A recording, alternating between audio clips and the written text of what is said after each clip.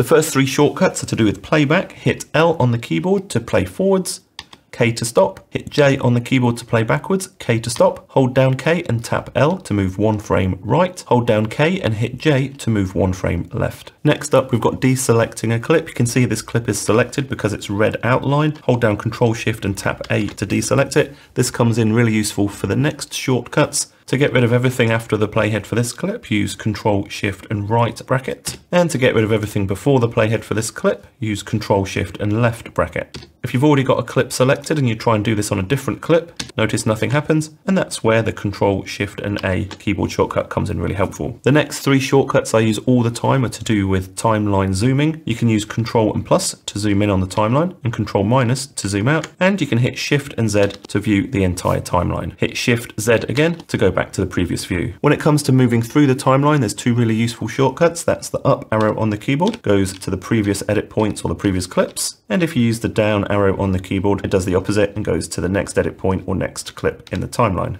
If you actually want to select a clip under the current playhead, use Shift and V. You can see that selects the clip, and you can use up and down, Shift V to quickly select clips that you want. If you've got a clip selected, use Shift and backspace to ripple delete it and move all the clips to the right along a bit. And you can even use this if you've got a space in the timeline, select the space, hit Shift backspace, and it will ripple delete that space. If you've got the time, you really need to check out this DaVinci Resolve playlist. It's got loads of stuff from color grading to editing tips. I'm Jason Roberts, and hopefully I'll see you in the next video.